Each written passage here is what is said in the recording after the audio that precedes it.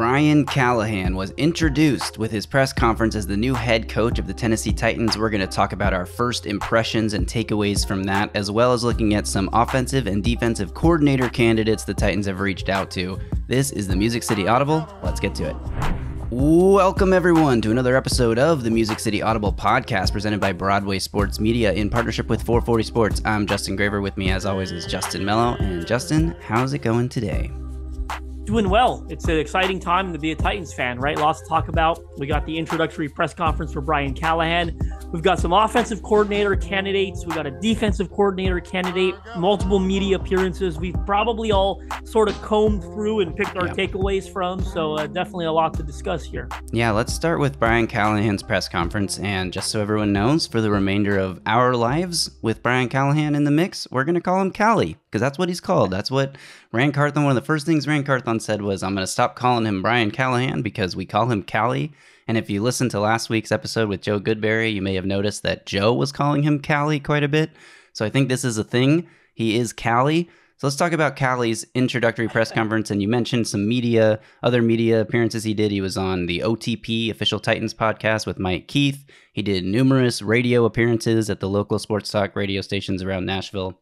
But let's start with the press conference here, because I think it was pretty interesting, some of the things he said. Now, most of it, I think, was sort of coach speak or sort of standard, what you'd expect to hear about the process and the feeling of wanting to be in Nashville and feeling like a family and saying it felt like what it was like in Cincinnati and wanting to cultivate, a culture where everyone is excited to come to work and all this stuff that's kind of like good. Yes, we want that, but also like, okay, you're gonna say that no matter who you are and what you believe when you get this kind of position. But I think just like starting off with the way Callie spoke about the people who got him here and what it meant to him to get to this position and the emotion that he spoke with. And then when the discussion flipped to football, it was like a switch flipped in his brain where he went from that emotional place to a very articulate, well-spoken, and you could tell that he is pretty clear about his philosophies when it comes to football, and you can tell he loves talking ball. So I thought that was really cool and interesting, just to see that switch flip when he stopped talking about his personal stuff, which is great to see the emotion. Reminds me of a guy like Dan Campbell, who's like very much a football guy, but when he starts talking about what it means to win the big game and to see these young men develop into good players and leaders, and you can tell how much he just cares as a person. Certainly, I'll say, yeah, you enjoyed watching him talk about his father, Bill Callahan, and Zach Taylor. Those are probably the two that got him the most emotional, I think.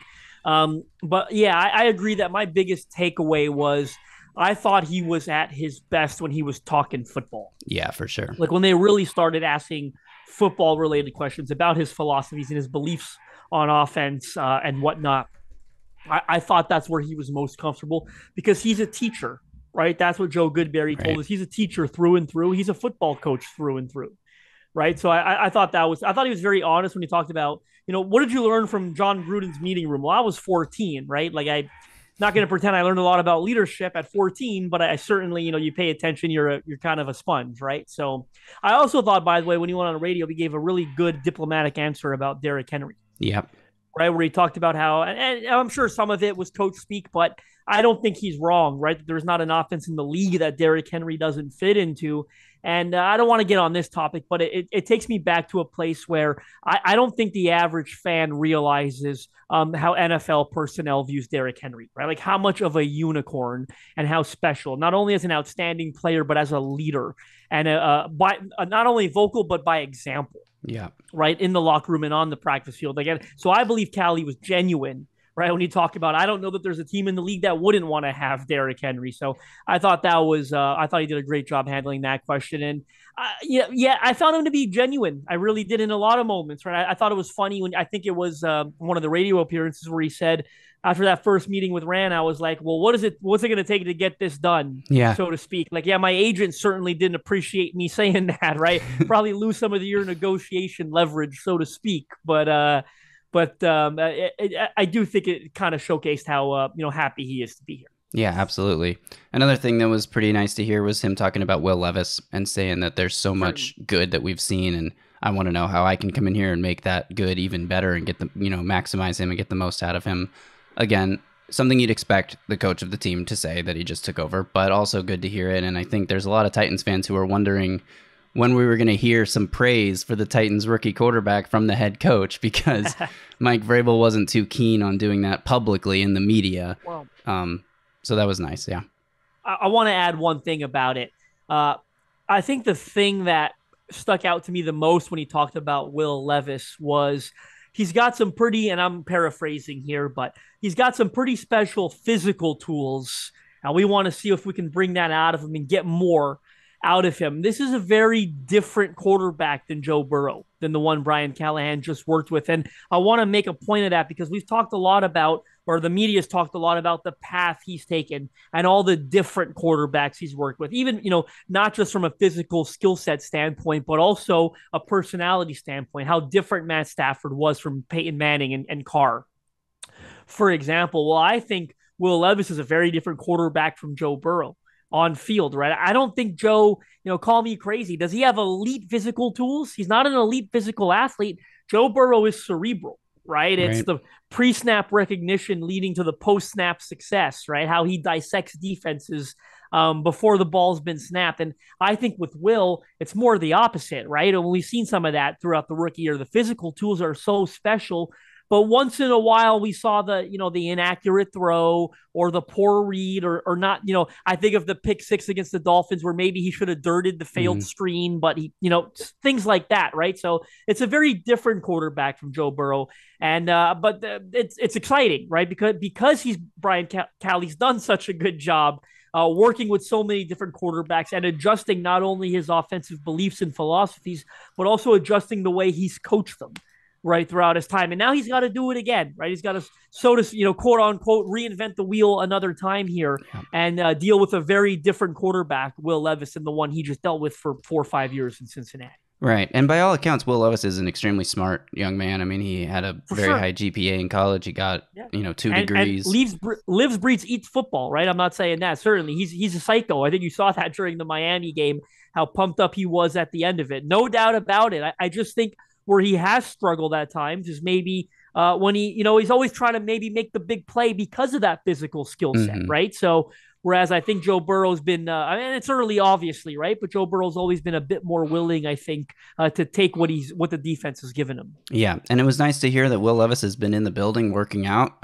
Callie said that, and he said they got a chance to connect, and Will's taking some time off now, but they'll get together again when he's back. So all good things there. Callie talked about, his offense. He was asked about his offensive philosophy, and his answer was mostly centered around the passing game. Of course, he mentioned you still got to be physical when you need to be able to run the ball. But I think that there's a lot more emphasis here, and we talked about this last week based on clips we'd heard from him in the past, and not necessarily talking about the Titans or to Titans media, but talking about the importance of the passing game and how that is how you win games in the NFL, right, and in this era of the game with such an emphasis on moving the ball through the air versus what the Titans' philosophy has been for so long. I mean, since they moved to Nashville, with the exception of maybe the season and a half where Ken Wisenhunt was the head coach. But I think hearing about that offensive philosophy again, just reinforcing it, it's encouraging to see which direction the Titans want to move. Talking about pass protection, and Callie was going on and on about how it's an everyone problem. It's not just an offensive line problem, which... Love that answer. Which doesn't mean that they don't want to improve the offensive line. I think some people took that a little bit too far, but it definitely, the running backs have to be able to help in pass protection. The receivers have to get open. The quarterback has to navigate that pressure and be able to read pre-snap. Get the ball out on time. Yeah, get the ball out on time. Read where the blitz might be coming from if that's the case. And so it is a holistic approach, but I'm glad that he talked about that as well. And just everything I heard was very encouraging. I didn't get any red flags from what he was talking about. His defensive philosophy, I thought it was really interesting that they would even ask him about this, since he's going to be the offensive. He's an offensive guy. He's probably going to hire a defensive coordinator to handle the defensive side. But I did love his answer here, talking about how I know what gives me problems as an offensive coordinator, and that's the kind of defense I want us to run here. Wouldn't comment on a 3-4 versus a 4-3, which I can't even believe was a question, to be honest, that he would be able to answer a 3-4 versus 4-3 right now. But yeah, exactly. But every team is multiple now. You don't have a set front alignment that you use 3-4 versus 4-3. So he was like, I don't really know. I mean, a lot of what we do will be both. So, but just talking about how there are defenses that have given him problems, and that's the kind of defense he wants to have. I love that. I agree. Yeah, I think that's a good way to look at it, right? Because when you're an offensive-minded guy like he is, and you have been essentially your whole life. I mean, sometimes we overstretch. Of course, yes, he's an offensive guy, but you learn a lot about defensive football along the way, right? Especially when you're tasked with game planning for a defense, right? You learn a lot about it when you're in that role. But I think that makes the most sense, right? You should want a defense that is very difficult to prepare for, right? Because if it's difficult for you to prepare for, then it's difficult for someone else to prepare for, right? So certainly, I think he hit the nail on the head with that one. Yeah, totally. Let's talk about, I think, anything else you want to say about Callie? I mean, we're going to get more and more information over the coming weeks and months, but I think that covers his press conference and the majority of the interesting comments he made to media this week.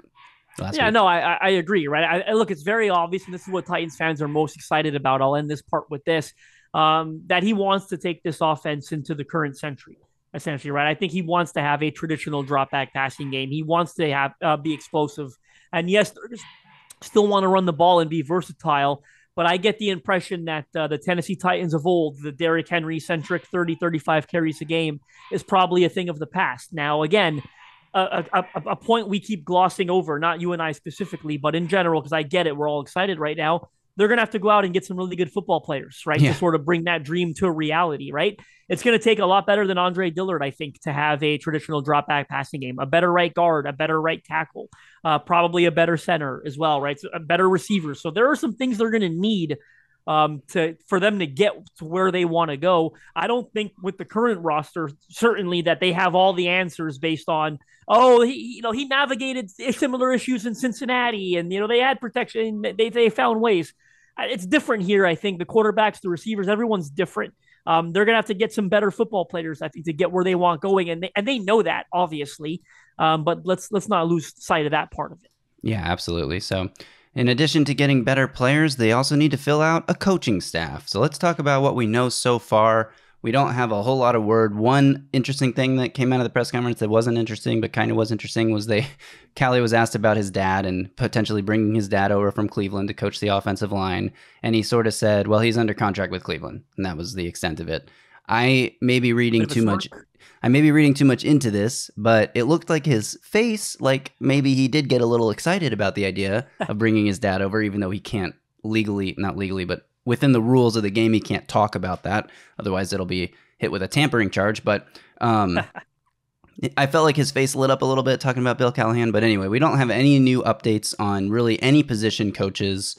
We heard people on both sides of the fence last week. Mary Kay Cabot and Mo Eggert were saying that it was likely that Brian Callahan would bring his dad over and that Cleveland likely would allow it. And then we got a report from, I think it was Connor Orr on Sports Illustrated, saying that didn't seem likely because Bill Callahan is one of the highest paid assistant coaches in the league and that the Browns have been very protective of him over the years. So still waiting to hear about what will happen with that. But we do have a lot of updates on the Titans staff specifically.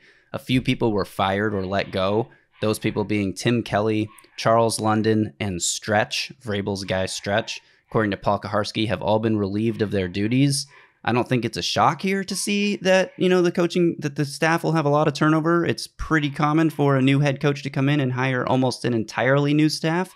There may be one or two holdovers. I'm sure they will interview the position coaches currently on the team and see if they like anyone and want to keep them around, the philosophies match or whatever. A guy like Terrell Williams, the D-line coach, stands out as someone who could be helpful to Brian Callahan, especially the fact that Terrell Williams was in that assistant head coaching role, coached that preseason game. He'll be a head coach at the Senior Bowl this week, and a guy who's on the defensive side to help Brian Callahan. Another update, Tony Dews has taken a job with the New York Jets, so he is out as well. But we'll see over the coming weeks if any of these other position coaches are retained.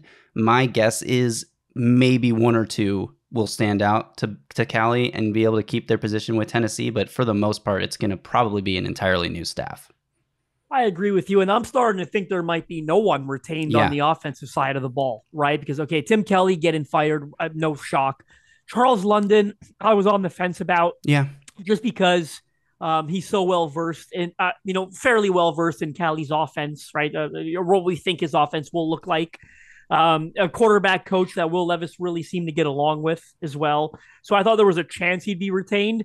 Um, but here we are with it sounds like he's out. He's been granted permission, I think was the words used, to interview elsewhere. And I don't think we quite got the he's been fired Well, Paul Kuharsky update. reported that he has been fired, so I don't know if that's I set in stone. think if you looked at Paul Kuharsky's story, it said Tim Kelly had been fired and Charles London has been given permission, like in the actual body of the story. I could be wrong, but the headline either way, is Tim Kelly, Charles London fired as Titans begin coaching staff the headline. purge. Okay. Yeah, Interesting. He didn't say it in the body, I don't think, but okay. But again, same thing really, because certainly we don't expect them back at this point following that update. So there are a couple other offensive coaches we haven't heard on. Justin Otten, that's a guy that's pretty well versed in this system as well. We haven't heard yet on the O-line coach, Jason Hotaling, but I think I said be pretty stunned there, especially with Bill, his father coaching O-line and whatnot. So, but I'm starting to think,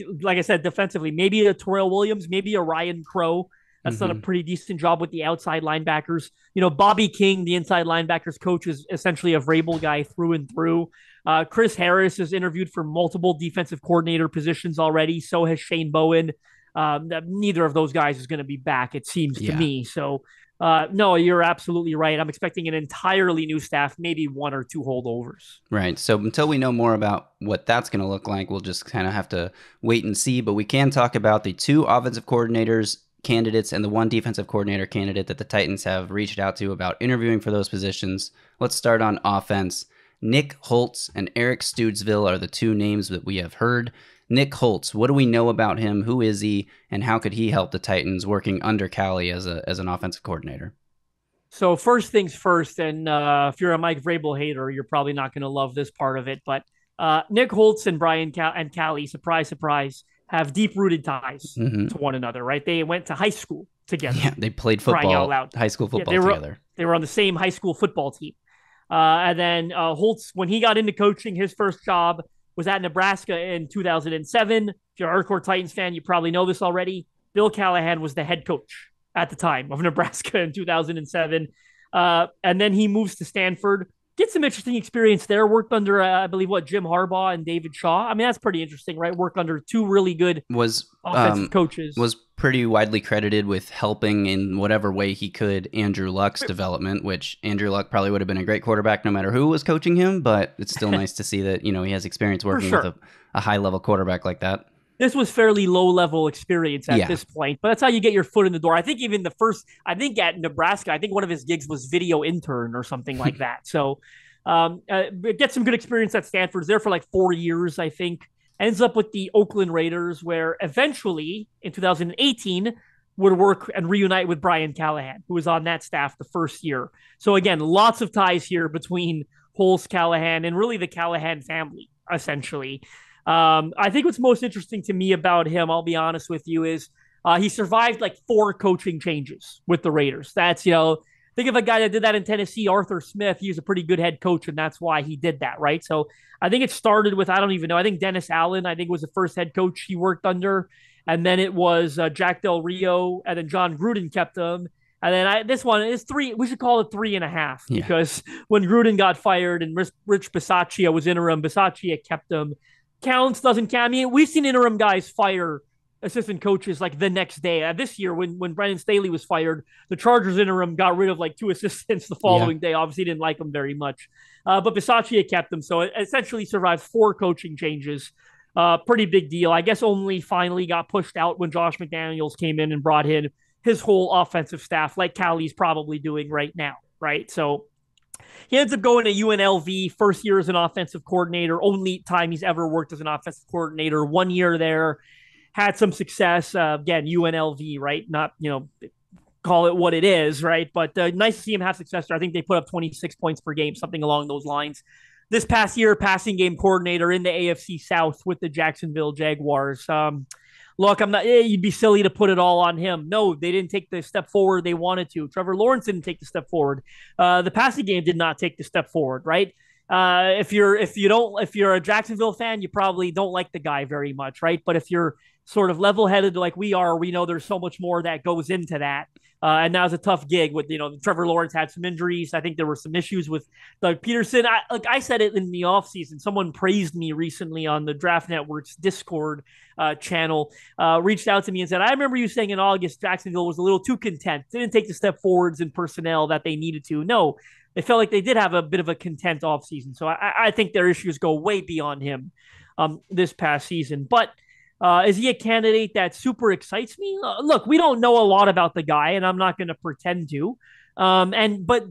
This is what I don't like. Let's not sit here and say, oh, well, this hire, it doesn't really matter because Callie's going to call plays. And I look, yes, Callie's going to call plays, but it doesn't mean the offensive coordinator doesn't matter, right? Like you want to hire someone who's going to be very, very good at assisting you in that job. We just hired a head coach that was an offensive coordinator that didn't call plays, right? You want to have a good hard worker in that role like they had in Cali, right? In Cincinnati. So Nick Holz, again, not going to pretend to know a lot about him, not bad-mouthing him by any stretch of the imagination.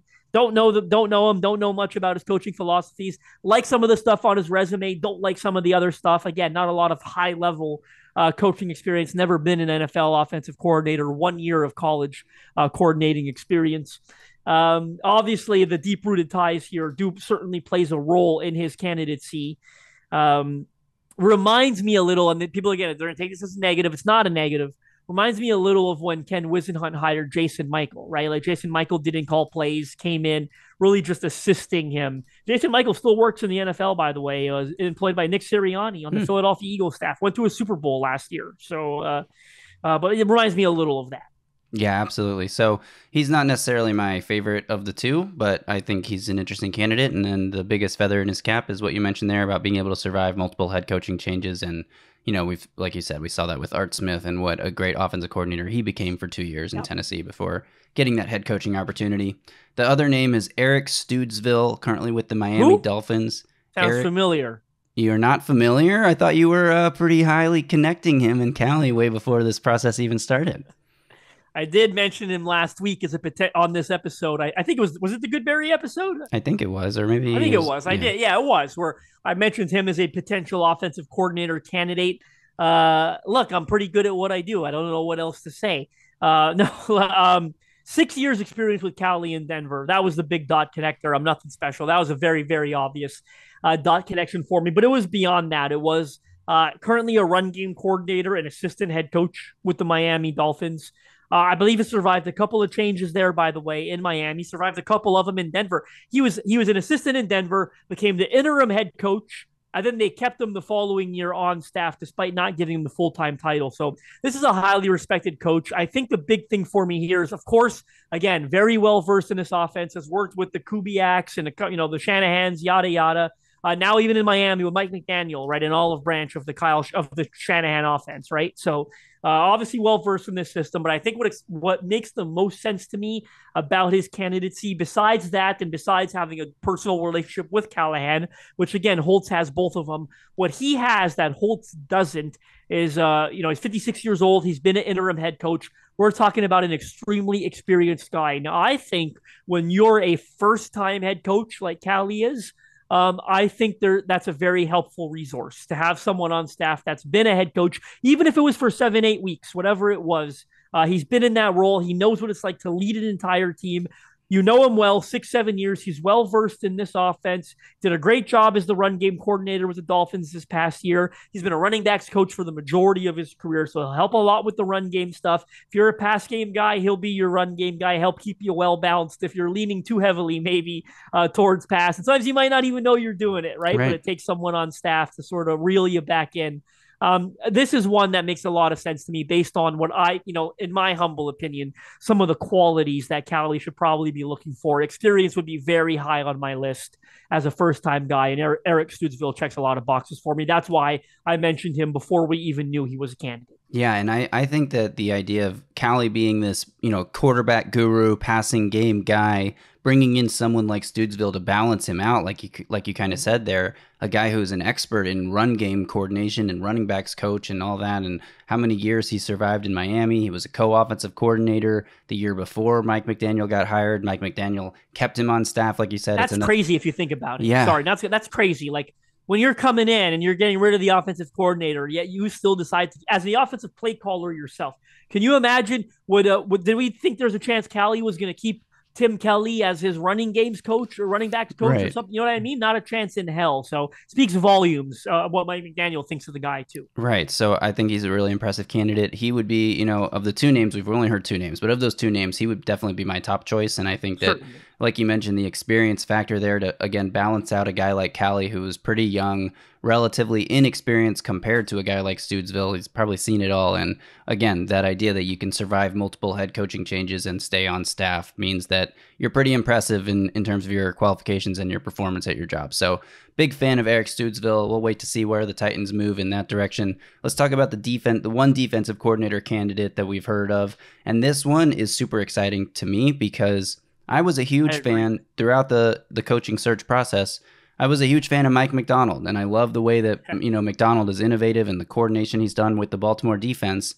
Well, the guy the Titans want to interview for defensive coordinator worked under Mike Macdonald this past year. He was the DB coach in Baltimore, and before that, he was in Philly as the DB coach. Dennard Wilson. Now, the Titans might have some competition here because Wilson is going to be interviewing or has already interviewed for the Giants defensive coordinator position, and the Rams also have interest in him for their defensive coordinator position after Raheem Morris was hired to be the head coach of the Atlanta Falcons. So, some competition here, which is a good thing, I think, because that speaks to how, highly thought of Dennard Wilson is amongst the league circles, but also it could mean the Titans don't get their first choice defensive coordinator candidate. Now that the Ravens have been eliminated from the playoffs, it'll be interesting to see how quickly Dennard Wilson takes one of these three job opportunities he has in front of him between the Rams, the Giants, and the Titans. But I would hope that he'll choose the Titans because as of now, we haven't even heard of another potential option that the Titans are looking at. Well, is there not a fourth there in Baltimore potentially if Mike Macdonald gets the head coaching job? Right. He's meeting in person this week, I believe, with Seattle Seahawks general manager John Schneider, and Seattle obviously waited this long to interview him. So I think that says a lot about their interest in him. Dennard Wilson is an extremely interesting candidate to me. Number one, before we knew about Nick Holz and Eric Studesville, it struck me immediately, and I appreciated that Callie had identified someone who he didn't have apparently a connection with. I mean, look, I'm sure they know that he knows the guy in passing some way or another when you're in the NFL. It's not a very big league, but the fact that he's never worked with him directly on a staff, I thought was really intriguing to me. This is a guy that played a little bit of ball. A little bit of ball. He was a UDFA, signed in 2004, began coaching with the Rams in 2012 as a quality control assistant. Spent a lot of time on that staff with the Rams under Jeff Fisher, right, who was the head coach of the Rams at the time. Say what you want, a great head coach and a really good defensive-minded head coach. Guess what? Ran Carthon was on that staff for 5 years with Dennard Wilson, right, as the director of player personnel. So, we saw the press conference. We heard Miss Amy's statement. Ran Carthon was going to have control over the staff, oversight over the staff, call it what you want. I wonder if it's a name he maybe elicited and said, hey, this is a guy that I worked with, was really impressive back then, and he's only climbed the ladder ever since. He was with the Jets from 2017 to 2020, where he worked under Todd Bowles, Greg Williams, Mike Caldwell, went to Philadelphia, worked under Jonathan Gannon. Like, he's been a part of some really, really good staffs. And one thing that I found really funny, if you go through the history, I think Zach F. Words Pod might have tweeted this at some point, but if you go through the history, like, every defense he's been a part of got, like, really bad after he left, right? I think it'd be pretty silly to put all that right on him or credit him with that, but very interesting that all his defenses that he's been a part of have done really, really well, and then some of them tanked the year he left, and the new ones he went to did really, really good. So everything I hear, this is a really exciting candidate. He's an ascending coach. Certainly lots of competition. It seems like might be some internal competition. You might not even have a chance, in all honesty, right? If Harbaugh offers him that gig, if Mike Macdonald goes, I imagine he takes it instead of taking a change of scenery. But you never know, I guess. But really, really intriguing candidate. Yeah, definitely. Ben Fennell, if anyone knows who Ben Fennell is, he's a producer for NFL shows on CBS and Amazon Prime. He's a great analyst that, great Twitter follow, I should say.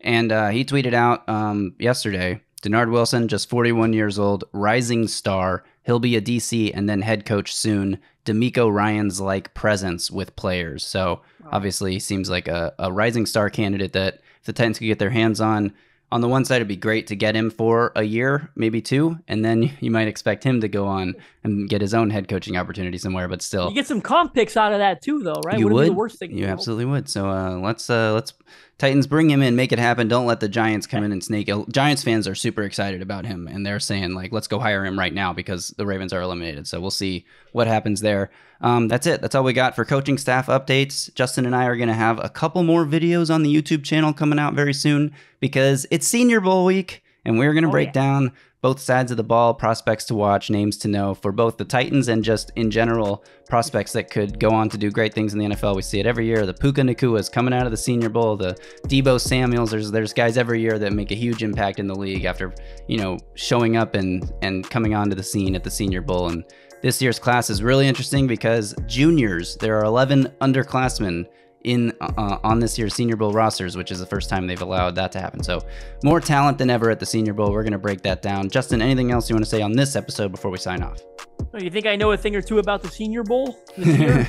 You've only been 52 interviews. Yeah, you've only been interviewing most of the players that are there. 52 of them. It's was quite the series, certainly. Yeah. was crazy to oversee and execute and conduct, but I got to know these guys very, very well over this last about month and a half, 2 months that I've been doing it. So really excited for them all. Nice. All right. So we'll be back for that. Stay tuned to the channel. Make sure you are subscribed to the Music City Audible. Drop a comment below. What are you most excited about with Callie? Who are you looking forward to being the offensive or defensive coordinator for the Titans? Let us know in the comments below. Like I said, we'll be back soon with more content. So until then, y'all stay safe out there and tighten up.